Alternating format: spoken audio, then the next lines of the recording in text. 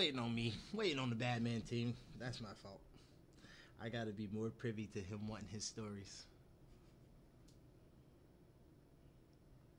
Do I need headphones for this one? Did I have headphones last time? Y'all just. That's why you got the JBL. I can hear them from there. Yep. See, this new school shit is over my head. You ready to take a question? Leave it over there. Oh, they want to see my pretty smile. They want to see my pretty smile. Dan, start us off with old Bubba Bad Man. Oh, great to see you. How you feeling? I'm feeling good, man. Thank you for having me. Thank you for being a part of the new PFL show, and we ready to go. Yeah, last minute opponent change in this one. How has that affected your approach Friday? It pisses me off. It always pisses me off. I can't stand when we've been training and focusing. What's up, Dewey? What's up, Twilight? Elevator's so goddamn slow. Yeah, I'm a teacher. I'm gonna show y'all the secret elevator. There's one that nobody knows about. Anyways, I hate when they change the opponent because we're focused on a lot of tendencies. We're focusing on weaknesses. We're focusing on things that my opponent does badly that I do well, and then they change it in the last. This time was even later than the last change, so they changed it basically in the last week, and we got to deal with that. So I hate opponent changes, but when we're ready and we're war ready for pretty much anything that the opponent may bring, when the opponent changes, we're pretty much ready for that too. So that's the case. We just don't like to change. Give me the same person that I can work for 8 weeks, and y'all see the best bad man you can see. But we make changes, we adapt on the spot, and we roll with the punches. So are there any similarities and tendencies that you can see between Reinaldo and Saba? Absolutely not. None. He's 5'6". The other dude he's 5'9". The other dude's 5'6". He does spinning back kicks, marces, darces, and guillotines. And the German guy did not do any of those things. So, yeah, it's a complete change night and day. And last time you fought, you hurt your eye towards the end of it. Did that affect your training camp at all? Is there anything you had to do differently? We didn't let Twilight Timmy punch on me as much as he likes to, as far as my camp goes. So in the beginning, we had to keep the young bull off my face a little bit. But after that, it was mostly about foot. I jammed my foot up a little bit, which most people didn't know. But for the most part, man, we had the regular camp and we kept it cool the whole way through. And then the last thing for me with the featherweight division and a deadlock at 3 points towards the top. Is that affecting your game plan at all going into this, knowing that you might need bonus points? No, the game plan is always to get him up out of there. I believe last time, if I was in a position to have to get Kyle Boshiak out, I would have done it. Like if it was this round and I know everyone's got 3 and someone just got a knockout or someone just got a bonus, and then I put Boshiak on his butt the first time, then I would have been more privy to trying to get that guy out of there with the next couple rounds or the next couple punches. But since that's not the case, and we'll see what it looks like tomorrow or on Friday, we're going to make sure that we do the right things. But the goal is always to knock him out, and I believe I can with this guy. Awesome, thank you. Ben. Hey, Bubba. It's been almost a decade since your coaching staff spot on The Ultimate Fighter. What are some of the biggest ways you've changed since then? Man, I'm not the wrestler that I was then. I was coming fresh out of college, fresh off of, just kind of learning MMA and, being under the tutelage of John Jones and those guys and having different management. I would say a whole lot has changed. Almost everything has changed. I'm a much better striker. I'm a much better wrestler for mixed martial arts now. I'm much more dedicated and focused on the task at hand, and I got way more children to feed. I love it. Now, in your last fight, again, it was all going great until that eye was damaged. Can you detail the thoughts going through your mind when you were unable to see out of your right eye? Line them up, put them in the scope, and get them out of there. That was really the focus. I wouldn't say that things changed. Yeah. Coach wants to make sure. Coach wants to make sure y'all know I got poked. I didn't get damaged. I didn't get hit. I got poked. He wants y'all to know that our defense was sound enough to not have any random hits. But after he poked me in the eye, my focus was to just get him out of there. And I tried to line him up.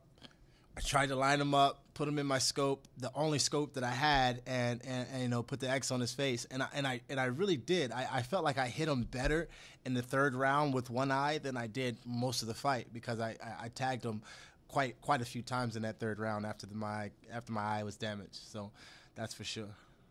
The Michael Bisping approach does seem to work.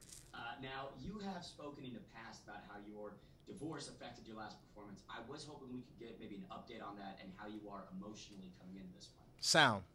100% sound, man. We let the outside of the cage things be the outside of the cage things, and that is more organized and more of a understood plan. And now the inside cage stuff will explode through my explode through my performance. You'll see a way more focused and way more sound Batman. I love it. Best of luck, Bubba. Thank you. Daniel Levy.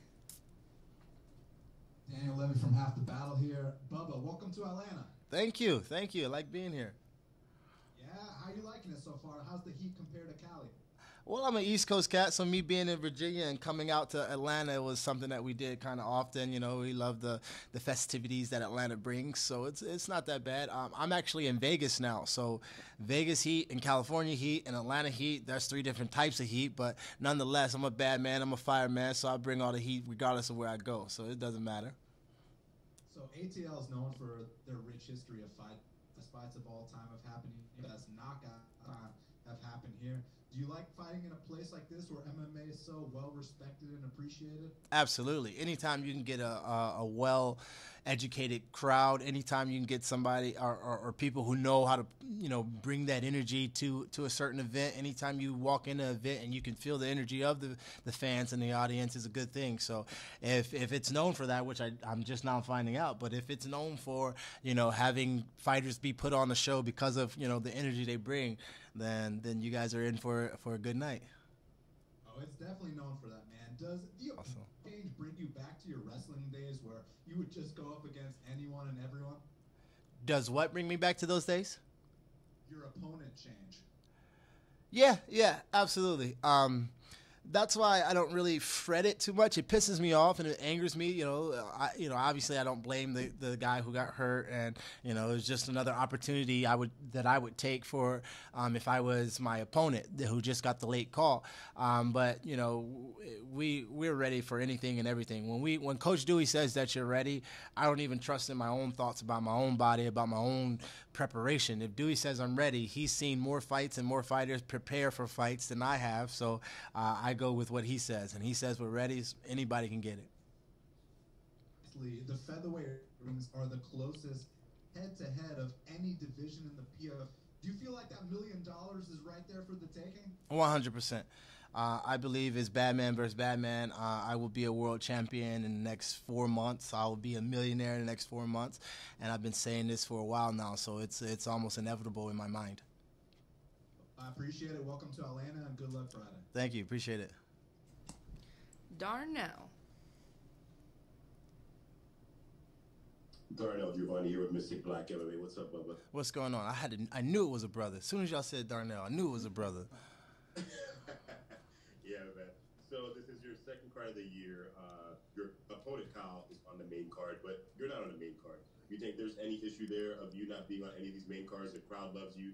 Bring that action every single time you're in that cage. Man, like you said it, I didn't say it, but man, I've been thinking it. It's like, how do you not put one of the most exciting, one of the best interviewers, one of the best as far as, you know, getting the crowd involved and just, you know, just the things that I do inside the cage is TV warranted. I don't know why they continue, I guess to bring up the numbers for the ESPN Plus or whatever. I don't know what they're trying to carry me for, but I need PFL to get on it because this is ridiculous. So y'all gonna put a dude that I just smoked on the main card. I'm not understanding it, but you know, we put on a show regardless. I put on a show during sparring. I put on a show in the back hitting mitts.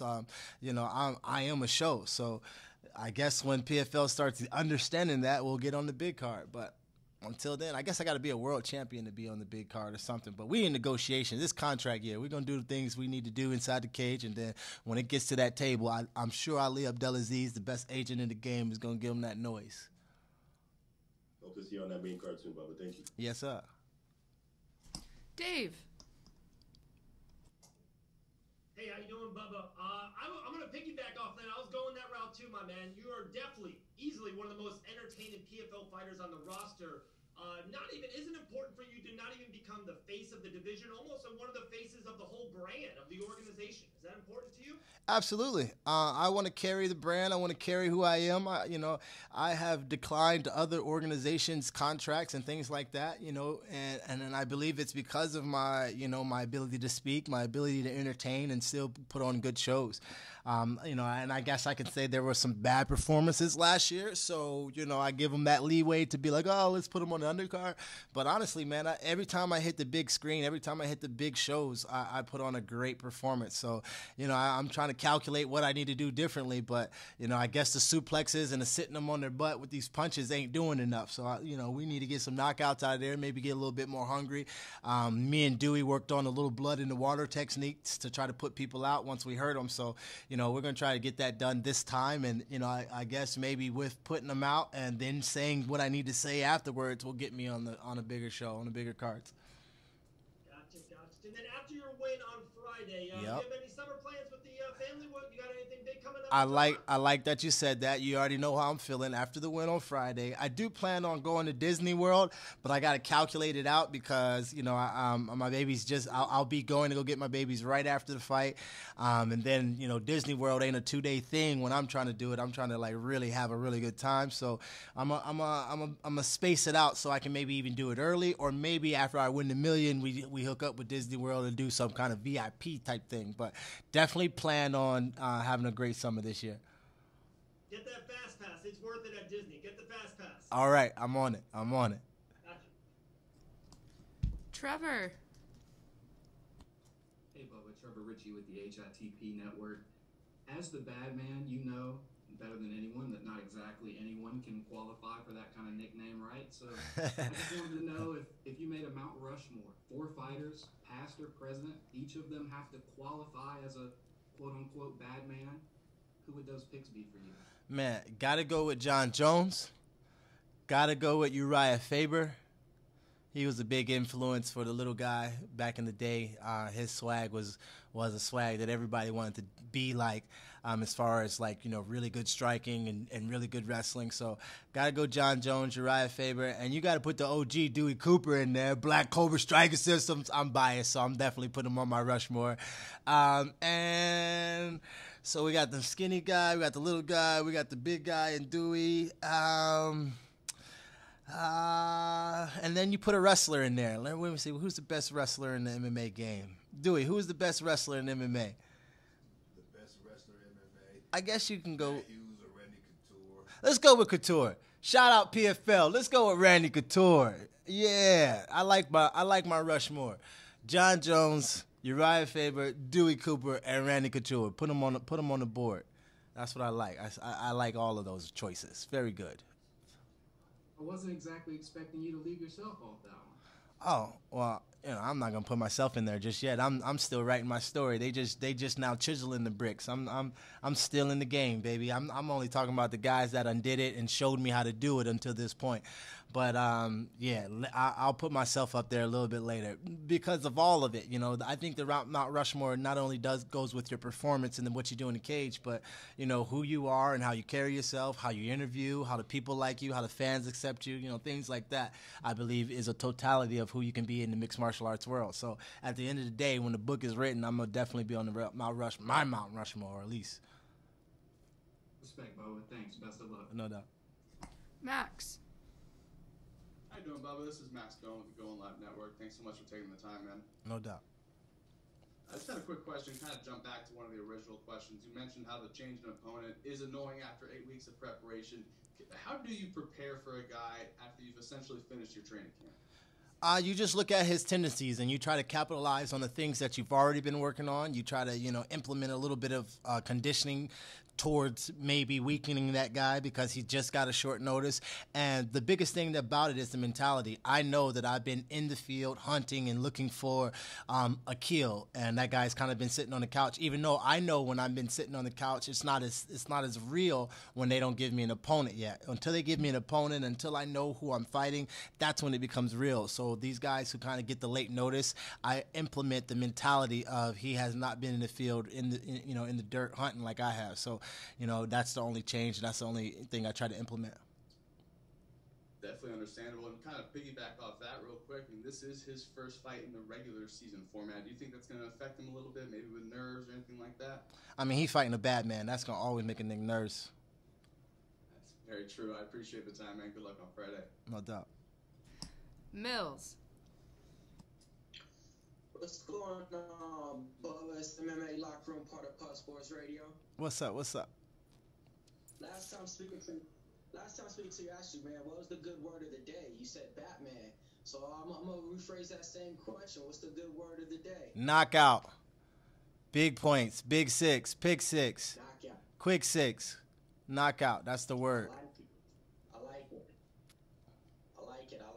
One other thing, man. I was reaching out to one of the guys you used to train with back in the day, Shane Faze on fight tips and everything like that.